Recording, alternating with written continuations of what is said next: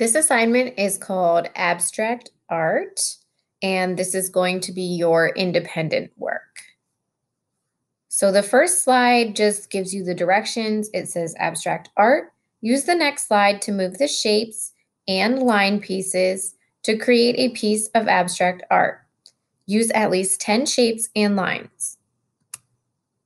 So then when you click on number 2, slide number 2, there's a blank page for you to create your own piece of abstract art.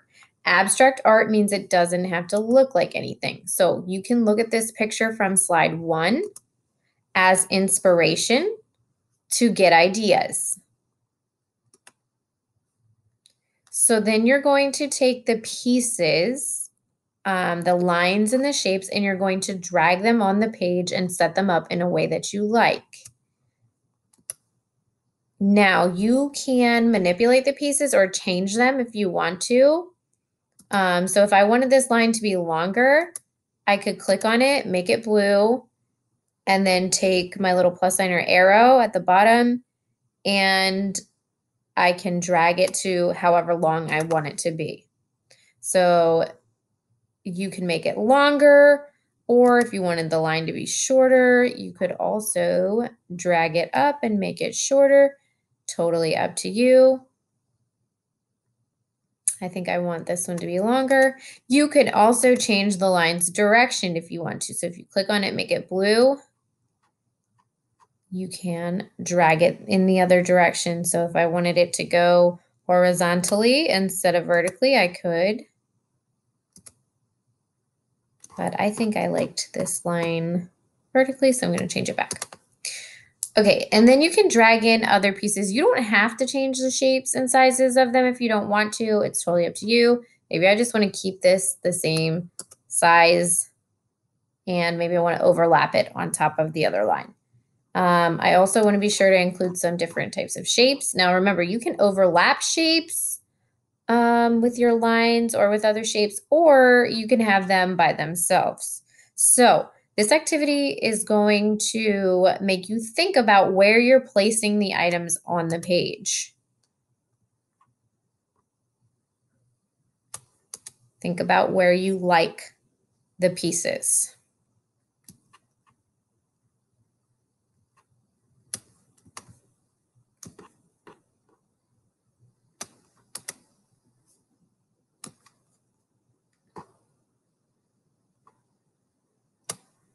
Okay, if I wanted this to be smaller, again, I can make it, click on it to make it blue. And then I can take this arrow and I can squish it in to make it smaller. Or if I wanted this to be bigger, I could drag it out to make it bigger. Totally up to you. I think I want some small dots, so I might just grab a bunch of these and move them over and make some small dots. Or maybe I want some different size dots on here. Also, if you run out of a shape, you can also click on a shape that you want to duplicate or make a copy off of. So make it blue. And then if I right click with my mouse, you can find the copy button, click copy, then click anywhere on your page, right click on the mouse and click paste. That will give you another shape that you just had. So it makes the same shape for you.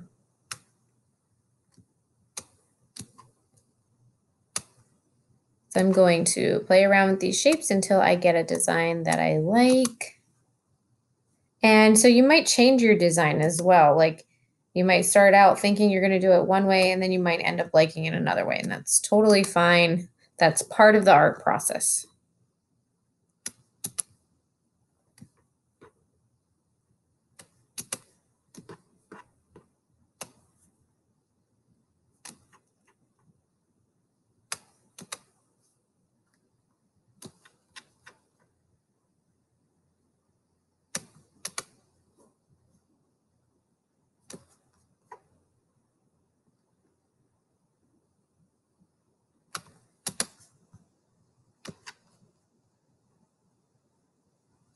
Maybe I want to change this direction. I think I want my line going this way.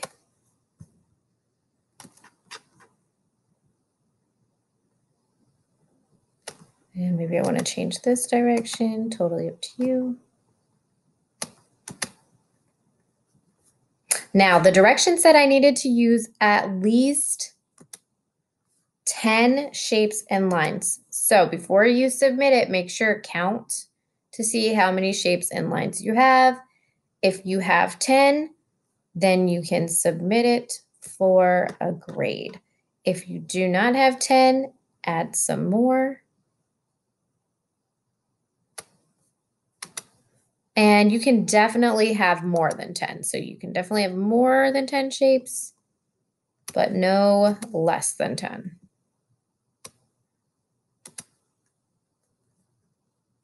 Also, you can change the colors.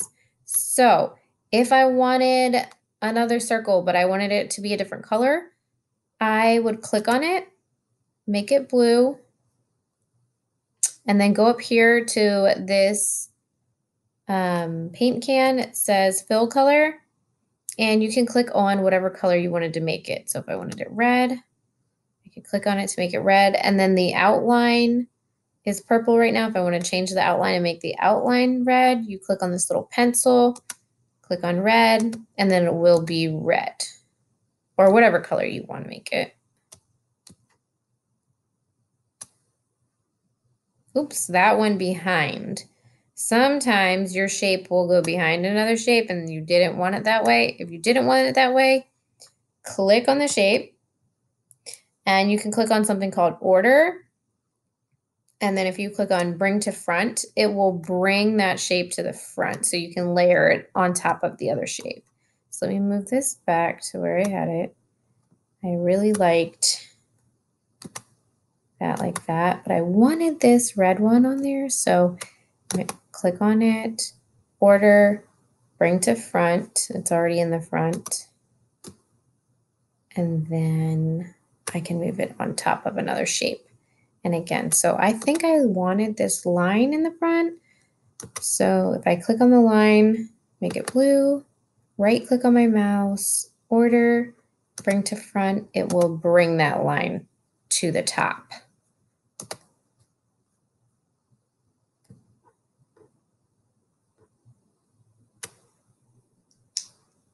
And I want to click on this. I want to change the direction.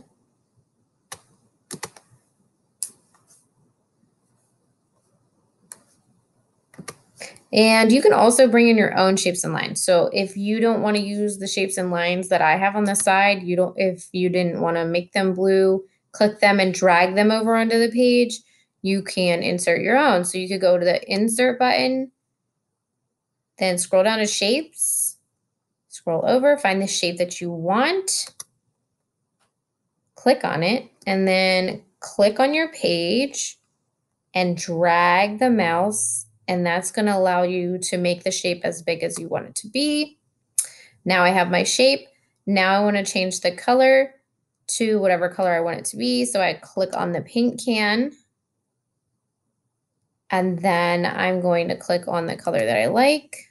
And then I'm going to click on the border and click on whatever color I want it to be. And now I have a new shape that I just put in. You can also insert lines by going to insert, going down to line, going over to line and clicking on line. Now this one makes straight lines. If you want a curved line, you would go to curved line. And if you wanted to just draw your own sort of thing, you would go to scribble.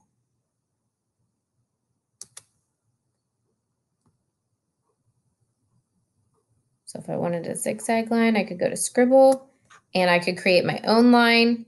Now this line looks a little thin for me. It's totally up to you if you want yours thin.